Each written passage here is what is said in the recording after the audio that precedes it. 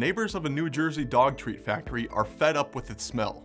An August 11th report from WNBC-TV New York detailed complaints from residents in Neptune City, New Jersey against a Nylabone plant on the Jersey Shore.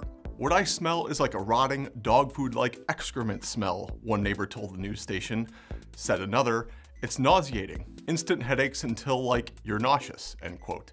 The factory has been next door to the neighborhood for decades, but smell complaints didn't ramp up until dog treat production was recently consolidated there.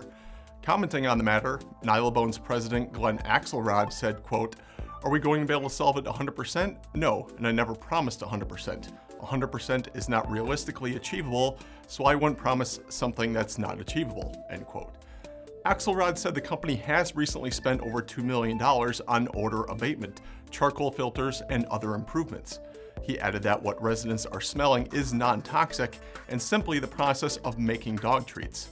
"If it were a bakery, you'd be smelling baked food. If we were a steakhouse, you'd be smelling steak," he said.